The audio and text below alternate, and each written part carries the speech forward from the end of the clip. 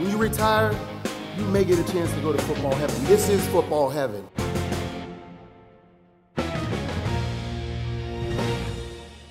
Hey guys, welcome to the Mission Podcast. I'm your host, Jameer Howerton, and I am super pumped for today's show. I am honored to be joined by, from the class of 2008, the original TIP. That's right, Andre Tippett is joining us right here on the Mission. Welcome, sir. How are you today?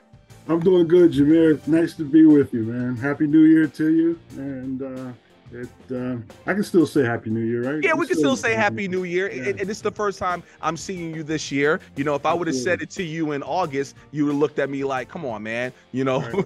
Right. But I'm so pumped for today's show just to get your take on the AFC and NFC Championship games, break down some of the impact of this year's finalist class, because there are a few of those senior finalists that you played in the same era, and I would love to get your take on their contributions. But most of all, just want to talk to you before we jump in and have some fun. I want to go behind the numbers. Andre, I want to go back to 1982, second round, 41st overall. What did that year, what did that day, what did that time mean to you when you were drafted into the when you were drafted into the NFL? One, I was ecstatic. I was glad that it was finally over.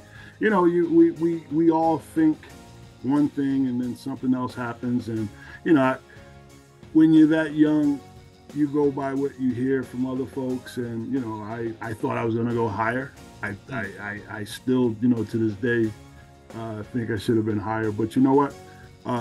Someone took the time to invest in me. The Patriots drafted me in the second round, and as I look back now, I could see what was happening, and the Patriots were putting together, that team that eventually in '85 would kind of blossom into what it was supposed to become. But at that time, I got cameras in my apartment. I got people looking at me. I got people calling, and I'm excited. And it finally happened. And I was just like, wow, okay. All right, now I'm ready to go into my going to the second level. Now, this was before Twitter. This was before Instagram. This was before social media. So did you get the phone call? Like, how did all that happen? Well, I gotta tell you this. It was funny. When I had a ton of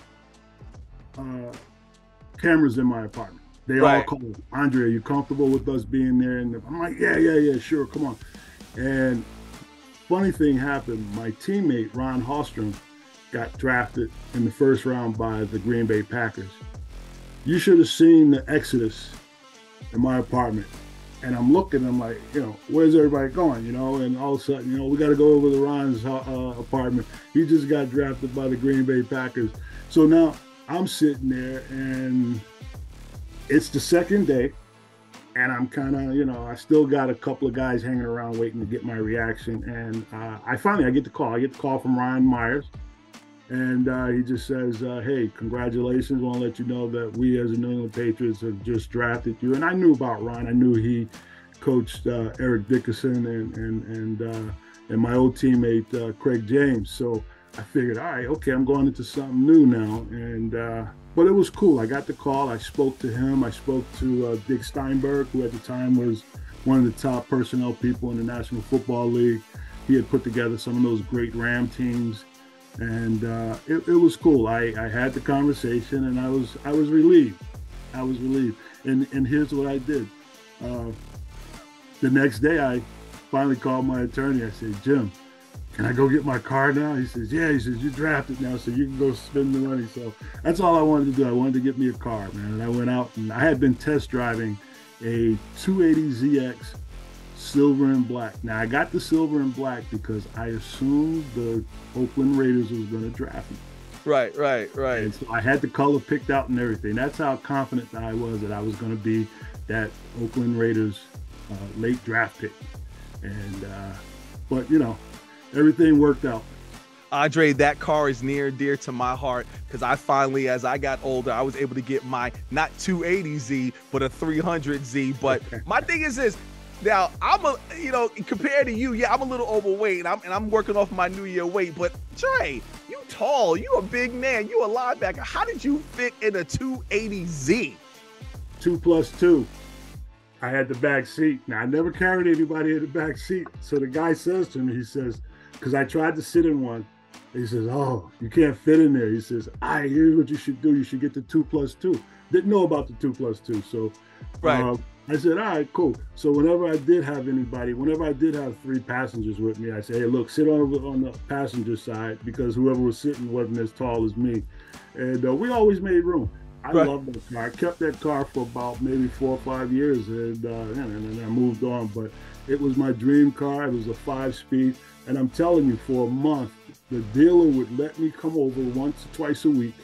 I would test drive it. He took me a couple of streets in Iowa City that were, uphill, incline, and I'm never drove a 5-speed before. So I'm like, he's got me in there. He says, "All right, don't worry about people blowing their horn at you. Just, ease into it." And I did that a couple of times, and then I did a solo a couple of times, and I got over that fear and learned how to drive a 5-speed. Taught myself, and it was cool.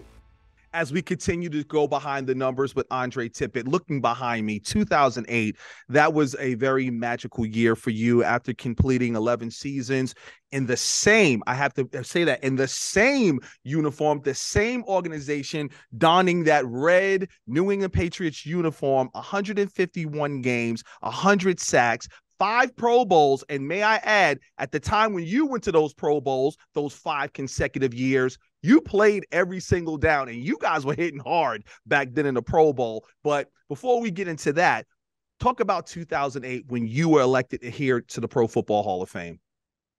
It was probably, next to my children being born, one of the greatest days of my life. It was the Hall of Fame. No one comes into the league thinking about the Hall of Fame. No one thinks of doing it. All you're thinking about is trying to survive, make the team, no matter what round you were drafted in. You come to training camp, it was a grind. You knew it was a necessary evil to go through training camp. And, all I cared about was, making that team. But after everything is all said and done, the body of work is out there, is laid out, and the comparisons are started. And it was cool to see it happen, to be enshrined into the Pro Football Hall of Fame, and today still means the world to me. It means that I'm thought of as one of the greatest players. I'm part of a great group of men who played the game the right way. I played with a great group of tough guys that played the game the way the game should have been played.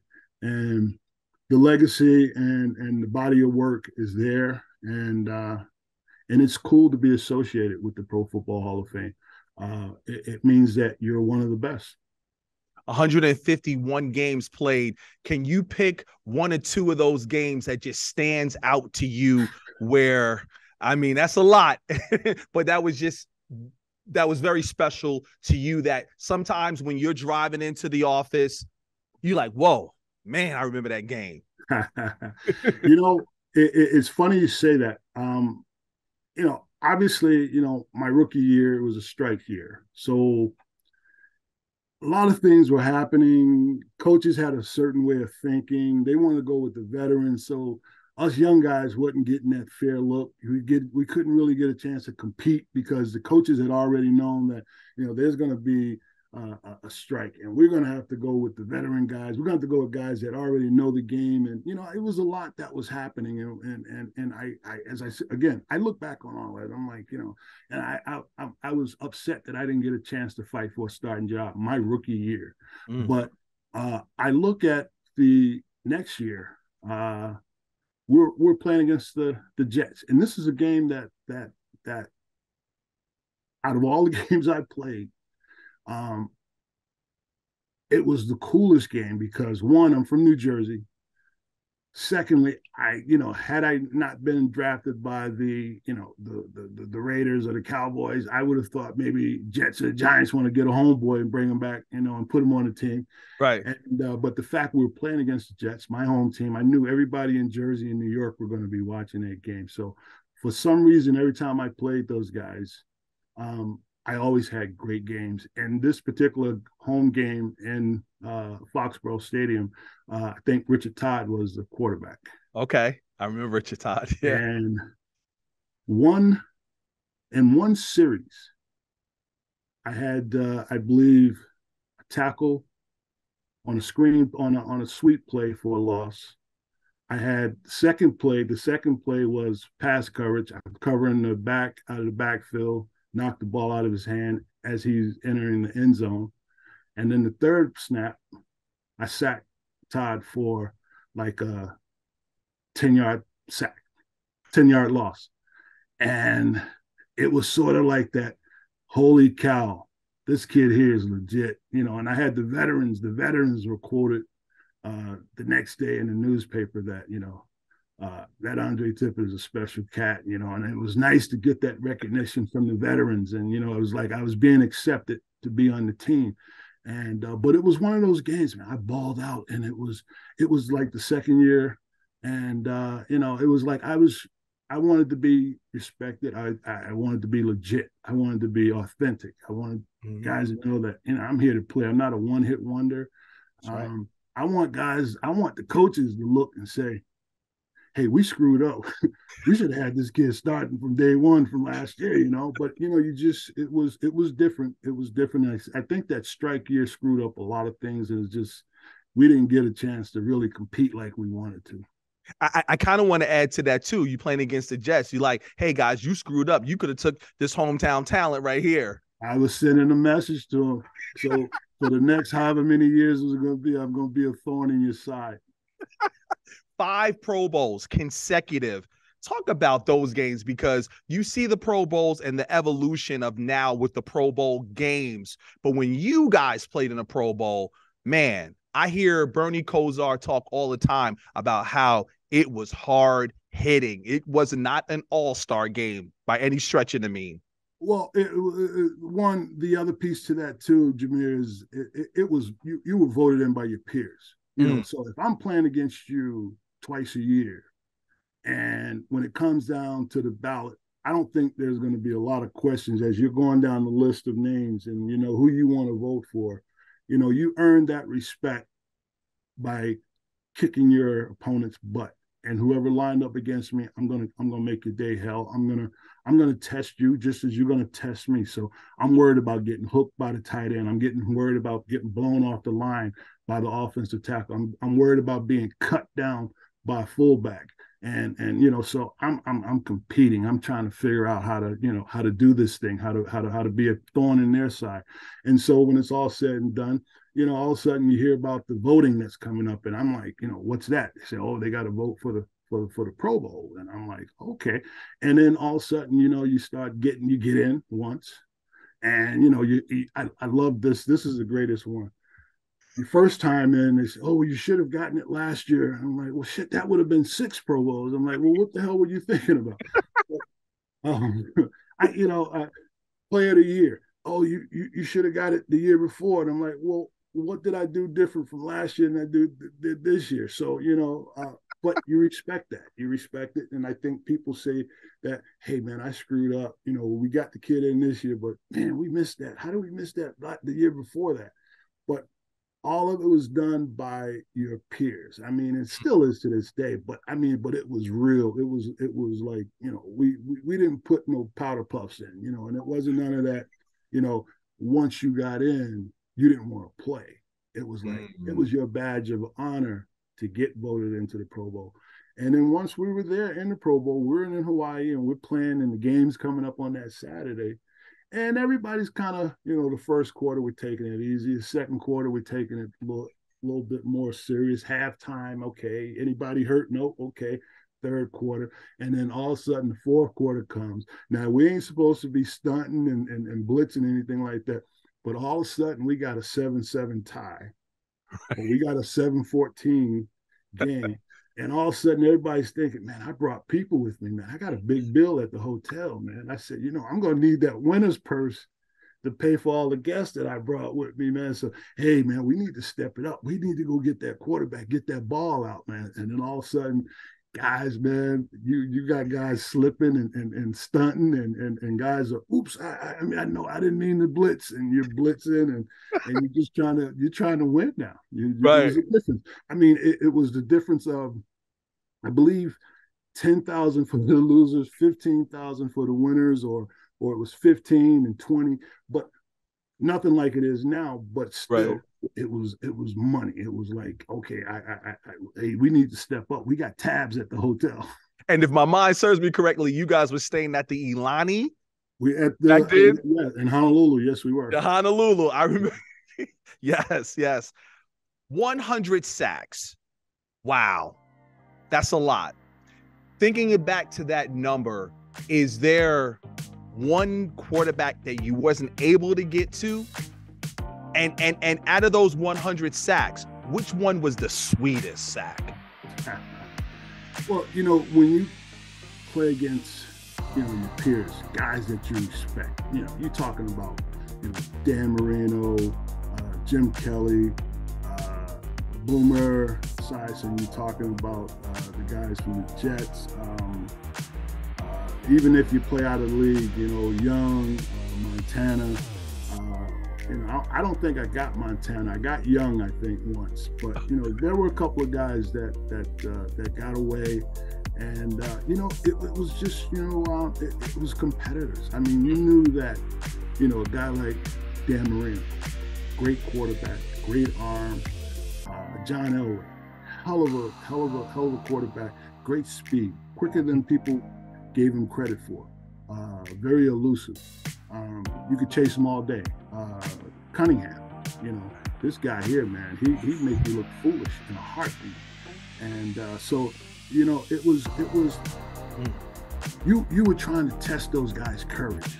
You wanted to lay some wood, and back then we could do it. We laid wood on those guys. Jim Kelly, I love him to death, man. I'd hit him so hard, and I swear to God, he's not coming back the next play. And he'd get up and look at me and start grinning. Dan Marino, I would try to hit Marino so hard, man, that I would just knock everything out of him. And he'd just get up and he'd look at me. He'd start yelling at his offensive lineman. He'd get on Dwight Stevens.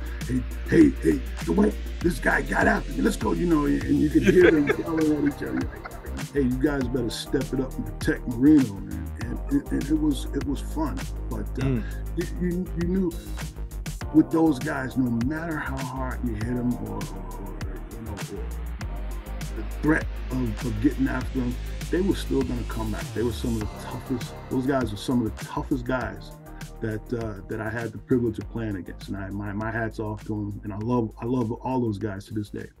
I know your fan base knows this, and for our viewers here that may not know this, Mr. Tippett here is a 6th degree black belt, and please don't get me to 7th. I got promoted a couple of years ago. You did? Oh, congratulations. Wow. Because I know the last time we talked, when we were on the road to excellence, we were talking about that. Wow. 7th degree. And I do not even want to attempt to try to talk about pronounce the discipline of what it is, but I leave that to you. Well, what is the 7th degree black belt in?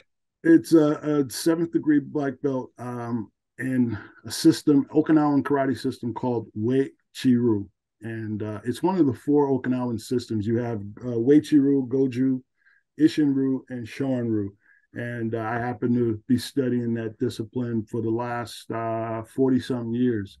And I hold the rank of Nanadan or 7th Dan with the master title of Kyoshi. So there's 3 levels of master ranking: Renchi, Kyoshi, and Hanchi. Renchi is 6th Dan, Kyoshi is 7th and 8th, Hanchi is 9th and 10th. And so it's something that I've loved ever since I was a young boy.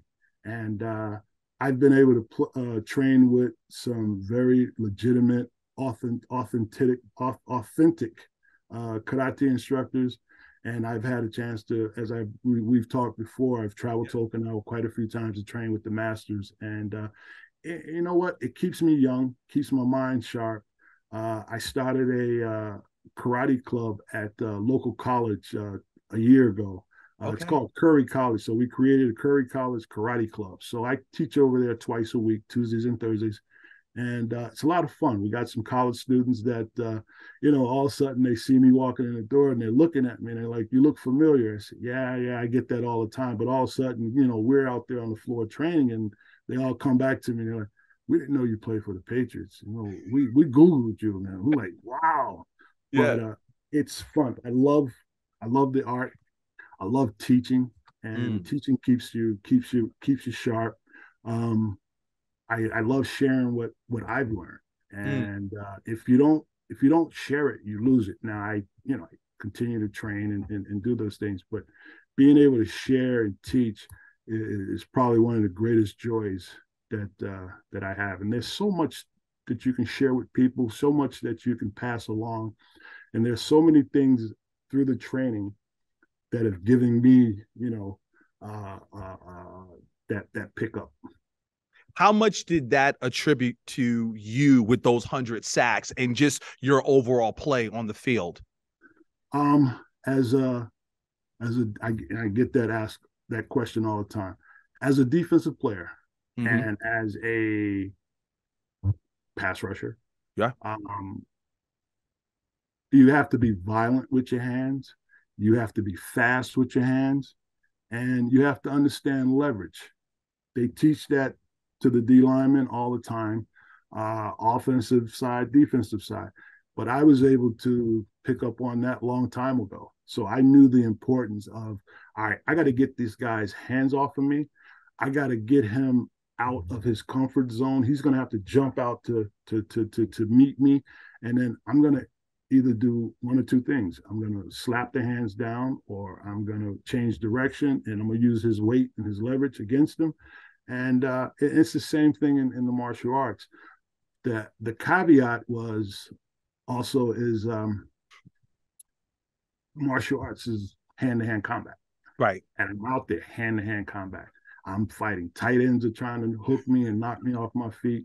Fullbacks are trying to cut me down. Linemen are trying to road grade me. And so I fight. So it was like a fight to me. So I'm going to defeat you. I'm going to defeat you, and you're going to try to do what you think you're going to do to me. You're going to try to get your hands on me, and all of a sudden I'm going to be escaping your grasp, and you're going to be trying to figure out what the hell's going on. And we got meridians that run up and down your forearm. So if you hit person a certain way, they don't even realize they flinch. And so I was able to incorporate a lot of those things that, without hurting anybody, but get their attention. And all of a sudden, you go to pull your hands back, too late, I'm gone. And I was gifted with quickness and speed and some strength. And to add all that, it made for great opportunities for me.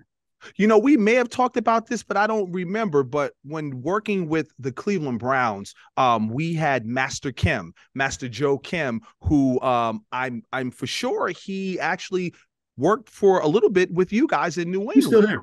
Oh, he's still here. Okay. I pass by all the time. We always talk. I'm well aware of him. Yep. Yeah. I remember when he first went to Cleveland. I saw that. I saw all these guys that were doing karate. They're bringing in karate guys. Dallas Cowboys.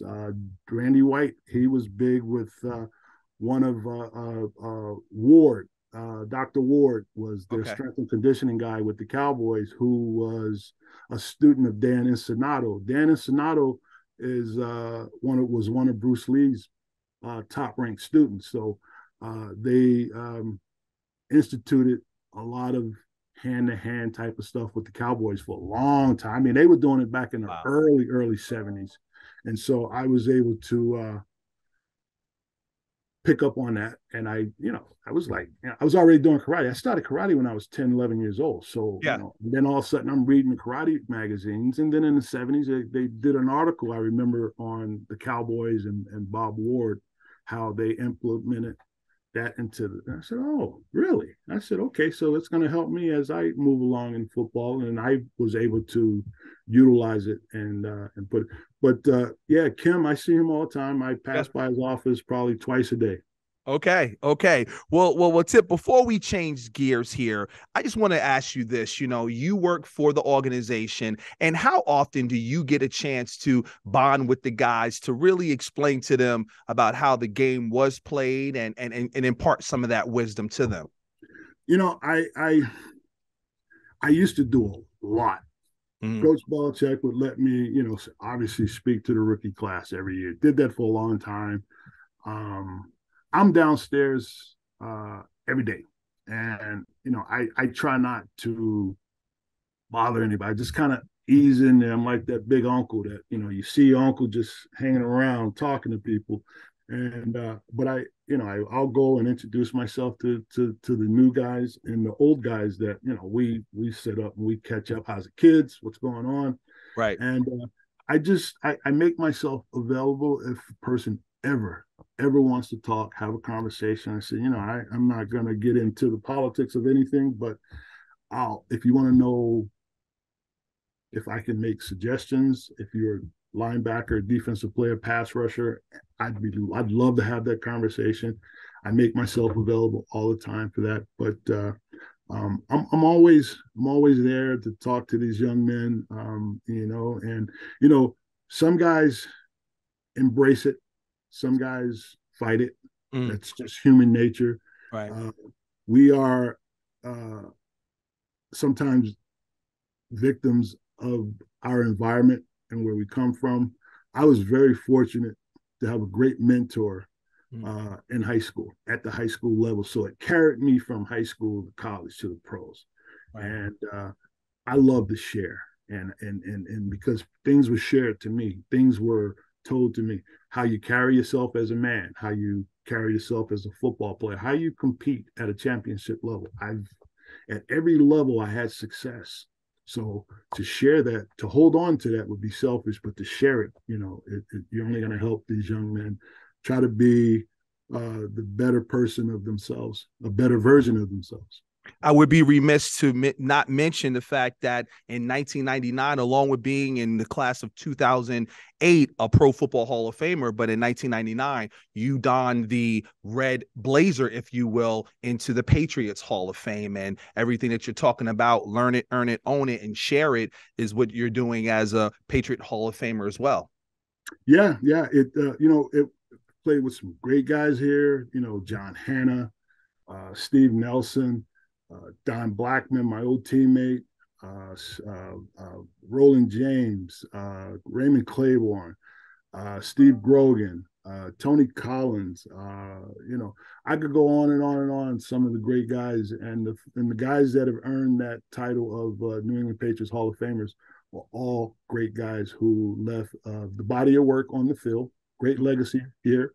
Granted, we got a chance to be the first team to represent the Patriots in the Super Bowl, but the post or the pre 2000 teams got a chance to kind of really set the tone for greatness. But we had some great guys that wore the red, white, and blue here.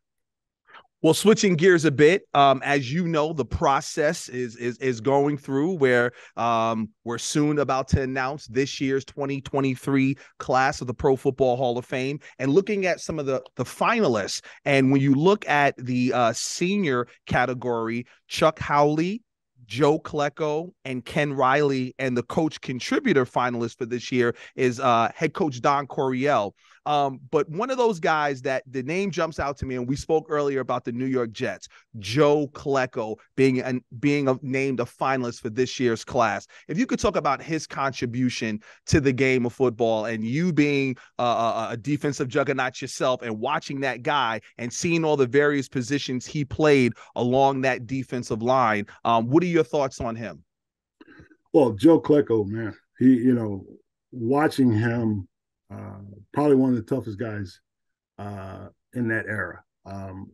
Joe was one of those guys that he played. I think he played like 3 or 4 positions along the line of scrimmage, and he was always known. He was always visible as a tough guy. He was always involved in the middle of everything.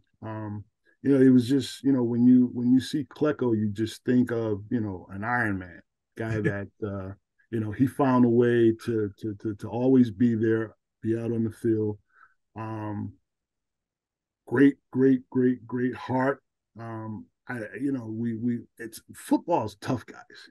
Tough. I don't care. You can talk about the speed and all that other stuff, but football is about toughness because it isn't natural, it isn't normal to do the things that we do. And when you see certain guys do the things that they do, you just take your hat off to them, because that regardless of what's going to happen to you later on in life, if you have to do it all over again, we all would line up with the helmet in our hand, the cleats on our feet, and we'd get it done. But Klecko was a tough football player, tough, and a great competitor. And one of those head coaches, Don Coryell, and you were blessed to be around your head coaches. But just knowing the contribution that he's had on this game, what was challenging about playing against Don Coryell coach team? Well, one, you knew those guys were going to air it out.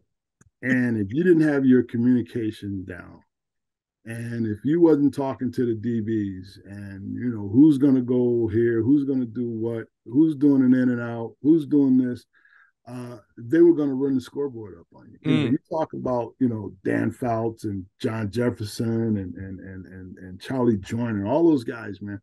It was amazing, the offense that they had.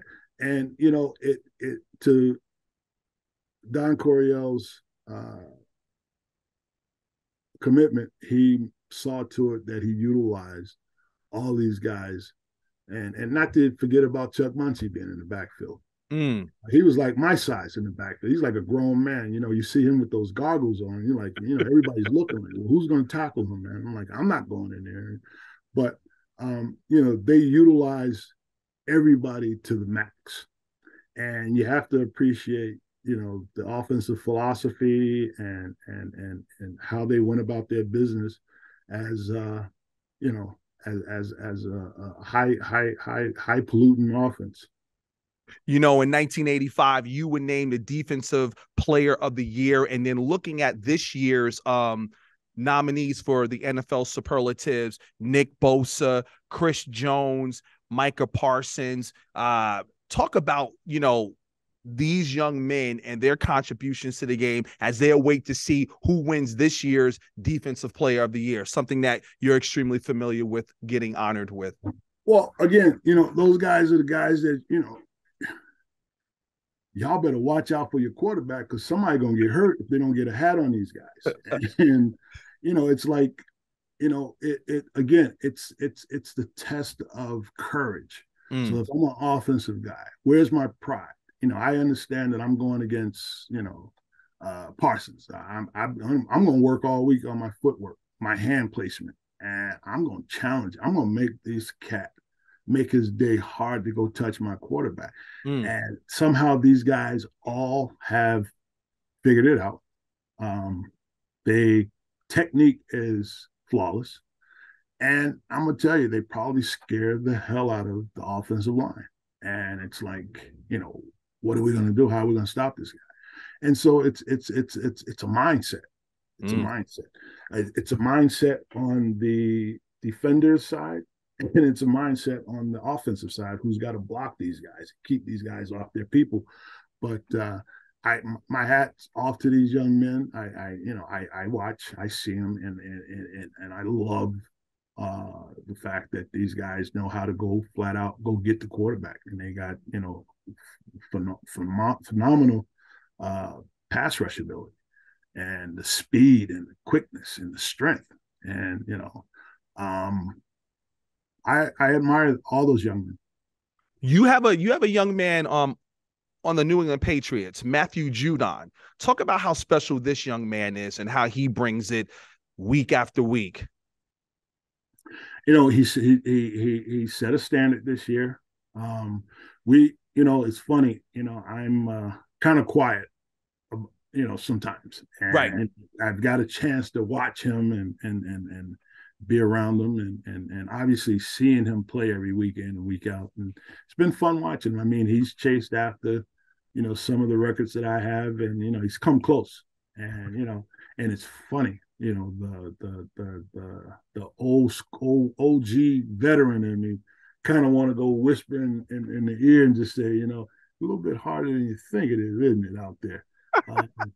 But phenomenal player, great speed, great strength. I mean, he's similar to the guys that you mentioned that are being honored this year as a defensive player of the year. Yeah. He could have easily. He was actually in the running early on, and should have been and still should be talked about. But very capable young man. Play the run, play the pass, play coverage. You want to be well-rounded. Right. For me, that was always the goal. Never be one-dimensional. You would never call me, a hybrid or this or that. I was strictly an outside linebacker who happened to be able to rush and blitz and chase after the quarterback. But I as well could cover the tight end down the field on a seam or jump the running back on a swing route. So right. The well-roundedness is the things that I admire about, Judon. Before I let you go, we got to talk shop. This week, AFC Championship, NFC Championship. First game, San Francisco 49ers, Philadelphia Eagles, 3 p.m. Eastern Standard Time. Talk about this matchup. We talked about defense. You're a defensive guy. It's going to be a dogfight. It really is, and I'm gonna tell you, the 4 teams that are surviving now, and the quarterbacks, it's gonna be about quarterbacks, how they handle the pressure, how they lead their team, and they're all gonna have to set the tone because it's been defense, and you got Kansas City who. They can throw up a ton of points on the board, but it's going to be about the quarterbacks establishing their domain, and then the defense not giving up the big play. I mean, you're going to have to make those teams earn everything, and I mean, it's a lot's going to happen. Right. All 4 of those teams have looked outstanding and it's strong. I mean, 49ers, Eagles. Who do you pick? Bengals, Chiefs. Who do you pick? It's going to be a fun game to watch. But I think the quarterbacks. I think it's going to be the quarterbacks who. And you look at a guy like Brady. You look at a guy like Patrick Mahomes, who's been there. They've set the blueprint, and I think that as you lead, the team will follow. Right. Yeah.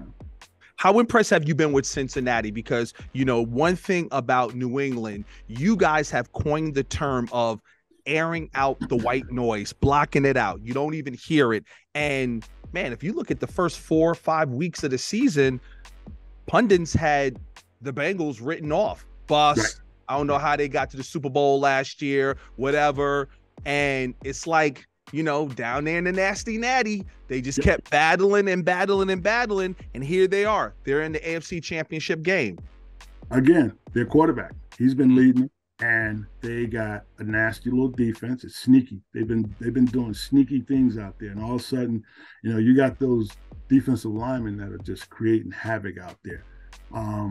Again, it's, as you said, don't listen to what people are saying about you, because the only thing that matters are the 53 or the 60 men that are in the locker room right now. I mean, we're the ones that are going to battle, and we're not listening to anything. Just think about it. Had we listened early in the year, what people were saying about us, we'd have been, we'd have done it out a long time ago, but they haven't. They got a great coaching staff. They got but they got guys. You watch those football players. They got some good football players on that team. I mean, hey, they're going back. They were there last year. Yeah. So they got a taste of it. And, you know, it's like, tell everybody, you know, when we went to the Super Bowl in '85, we said, all right, we went, we lost, but we're going to be back. We're going to have another opportunity. And it ain't promised to you to get back. It ain't promised to you to get back. And that's going to be the selling point for these guys moving forward. You know, it's like, hey, we came close. All right, let's kick the door down this year. So they got something to prove. And then, you know, we play those games with ourselves. We got a chip on our shoulder. You know, they don't respect. So they're gonna ride that. They're gonna and whatever you need to do to motivate yourself, that's what you do. Yeah. I have to follow up with this because, you know, people play hurt, they played injured, but what is it like playing with a high ankle sprain when you look at, and you mentioned Patrick Mahomes? How challenging is that particular injury? Well, if he was at any other position, he'd be out of luck right now. But because he's at the quarterback and he's going to have enough protection, he's athletic enough that, you know, he's going to compensate for it. But it is going to be painful. I'm sure he has been treating it from after the last snap last week. Right. He's been rehabbing that bad boy. He's been waking up. He's been doing double days, double sessions all week, getting ready and trying to nurse that thing. So it should be okay, but still all it's going to take is one more, you know, one hit on it or whatever. But he's a warrior. Yeah. And warriors find a way to get through it. Now, he is talented enough that he's going to be able to compensate and do the things that he's still capable of doing. How intense, how do you as a player calm the nerves and emotions down as you're going into this game? Because the Super Bowl is another beast within itself. But this game right here, man, sometimes, I ain't going to lie to you, the championship games are better than the Super Bowls. They are. And, you know, it's one of those games, as we say, you know one mistake and it's over. So that pressure to be flawless and the whole week of preparation is determined how some of the outcomes are going to happen. And how did you prepare? You know, as we win, look back on what you did. As we lose, look back on what we should have done. So, it's right now they got the momentum going. So it's really, you know, business as usual with a little heightened suspense there. But, you know, the guys the coaches are pushing them. And, you know, you don't really have time to really think, take it all in, because we as outsiders, we're watching, we see this, we acknowledge the fact that, you know, the tension, but because they're insulated and it's like, we're working, and you like keep them busy so they don't have time to think about it. And, you know, it's like we line up and we play and we do our thing, and we're not really thinking about that other side of it, of, you know, the nervousness and the stress level. And it's like, they're just out there playing. Wow. So when you watch the games, do you kind of sometimes feel the butterflies after 11 seasons being in there? You know, do you have your ritual, or you kind of just chill out and relax? Because, you know, we spend time on the road together, so we know our drink, our food, you know. Absolutely. Well, you know, it's funny, you know, in my house, you know, my wife loves watching games. She puts the game on quicker than I do. Yeah. And, you know, it's like she wants to watch the game, and I may decide I don't feel like watching the game. I'm gonna go do something else, but then I'll come back later and catch it, you know, third, fourth quarter. But you know, I you know, this time of year, it's important to, you know, you want to go see now. I want to see all 4 quarters what happened, and, you know, I'm always jotting something down. I'm jotting down, you know, a mistake that was made, a penalty or a turnover, or somebody did something stupid out there on the football field. And I'm like, I'm sitting up there in the house. I'm like, that guy right there, that's an a-hole. He's gonna cost his team. And, you know, I'm sitting up. My wife like, that kid ain't got nothing to do with, no connection with you. I said, but he's gonna cost his team. There's guys like that, you know. And then you see the big plays, you know, the scoop and score, the pick six, And you're like, that's the deciding factor. That's going to come back 3 quarters and bite them in the butt because they let that happen. So I'm sitting up, I'm watching it, and I'm taking notes of things. And you watch it. I've been blessed to be around here in my organization for the last 40 years. So I've seen greatness. I've seen some great football. I mean, we have, to be part of it and to be associated with it. It's been fun. It's been fun. That's great. That's great. Well, we appreciate your time. Once again, Happy New Year to you. We can't wait to see you here. You're coming to Canton this year, right? You coming to Canton? All right. Absolutely. All right. Well, we can't wait to see you here. And thank you so much for your time, Andre. Appreciate you. Yeah, thank you, man. Good to see you. And I hope to see you soon. Andre Tippett right here on The Mission.